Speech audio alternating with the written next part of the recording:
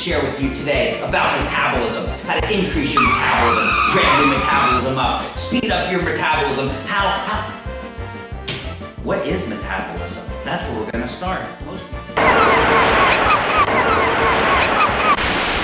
It is a rainy Monday morning, and I love it. See, first of all, let me talk about a few things before we get into the metabolism and how to rev up your metabolism and what metabolism is. See, so many people I know set their mood by the weather. It's raining out, they get depressed. It's the cold is going to be coming, setting in by the end of the week. It's going to be too hot, and it affects their outlook on their daily events. We can't control the weather. So in other words, embrace the weather like a rainy day, like a real hot day. Enjoy all the different changes in the seasons and all the different temperatures. There's nothing you can do about it, so embrace it. Make it a positive thing. Another thing is the days of the week. Monday morning. So many people are depressed, back to work. Don't look at it like that. I mean, if you really don't like your job and the way things are that much where you're going to be depressed Monday, Tuesday, Wednesday, Thursday, I would start looking for something else to do. I work with people who Monday morning they are depressed and miserable. Tuesday, not doing so well. Wednesday, they're starting to look up a little bit because it's humpback and closer to the weekend, closer to the weekend. Thursday, Friday, they're all excited. They got that weekend. Basically, they're living 2 days out of 7. That's a little bit more than 25%, a little bit more than a quarter, it's about 28% actually. It's a little bit more than a quarter that they're looking forward to. In other words, they're wasting or not looking forward to almost 3/4 of their life. So right there, I would say, don't let the weather affect your mood. Don't let the day of the week affect your mood. Embrace it, be happy. Everybody's gonna have good days and bad days, but don't let things you can't affect, don't let things that you can't change affect you.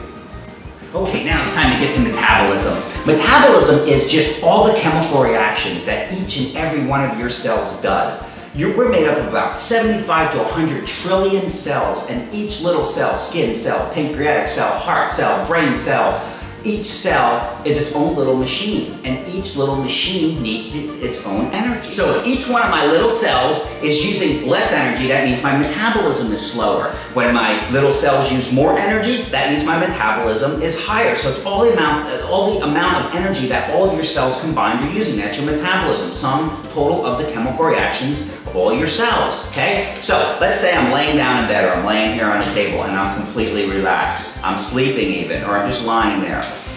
Every one of my cells is still burning energy, but they're not burning a lot of energy, okay? However, if I sit up, just sitting up, now I have muscle cells that I'm using just to hold me in that position where they're using more energy, and therefore my metabolism is going up. If I get up and I walk across the room, now I have more muscle cells that are using. Those little machines need more energy to work. It's like putting gasoline into your car, okay? I take the gasoline, I put it into my car. Now, that gasoline is a chemical energy, okay? Energy in bonds.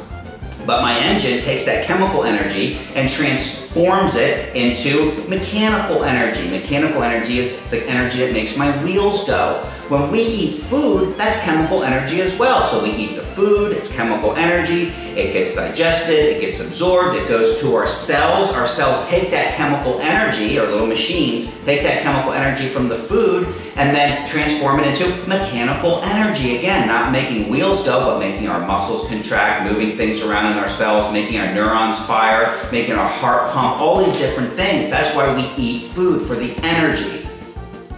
When we burn that energy, the rate at which we burn that energy at, our food, that's metabolism. So what we want to do is we want to talk about how can we increase that rate of metabolism, right? Because whatever we don't burn, when we take food in, whatever we don't burn, remember, we store it. We store it as fat. So whether you're taking in carbohydrates, proteins, or fat, your body, whatever's not used by your metabolism, by your chemical reactions, is going to be converted into fat. So even if you eat fruit all day long, which is mainly carbohydrates, fruit's good for you. I endorse fruit, okay? However, if you eat fruit, and you take in all that energy, but you don't burn all that energy, whatever's left over, your body is going to store.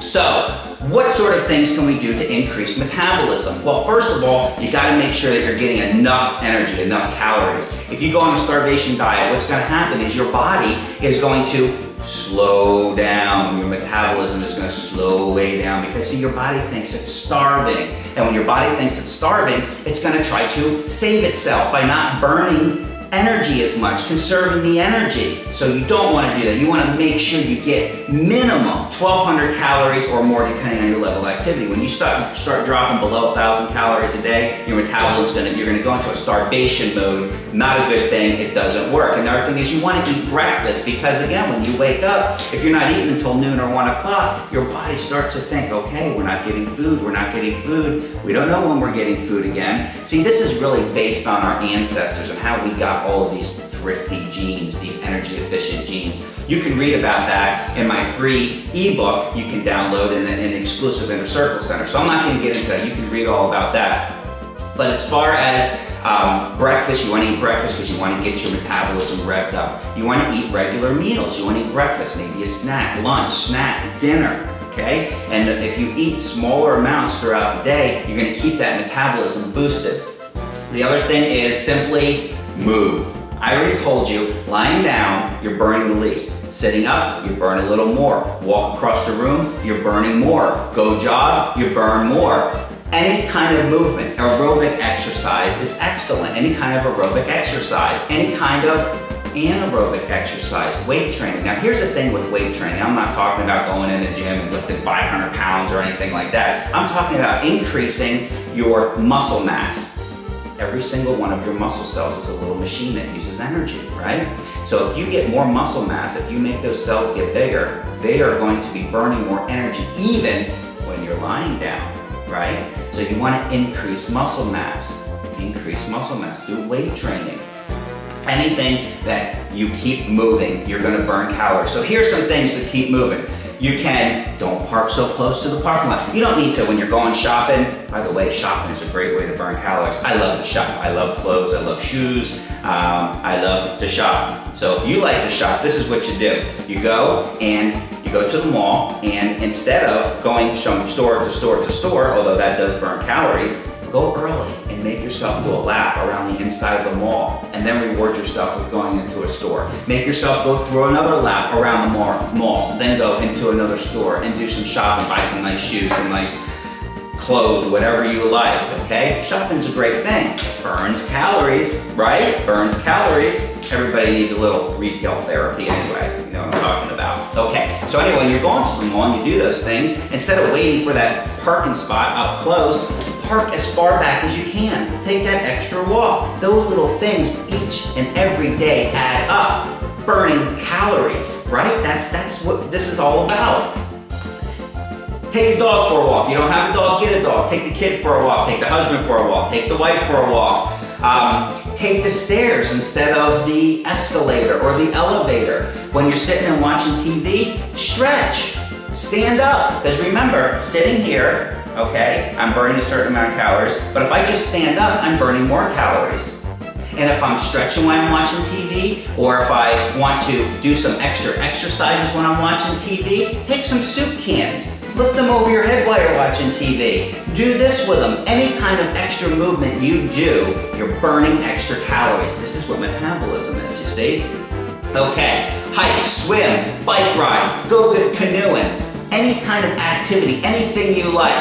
Let's see, rearrange the furniture in your house. Dust, vacuum, do the dishes, do laundry, massage someone, make out with someone, have sex with someone.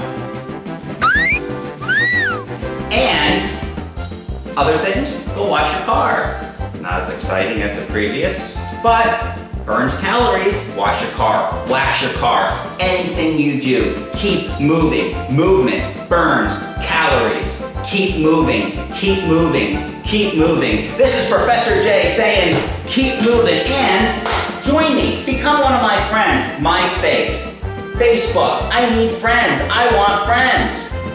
Professor J, secretloss.com, saying, I like you.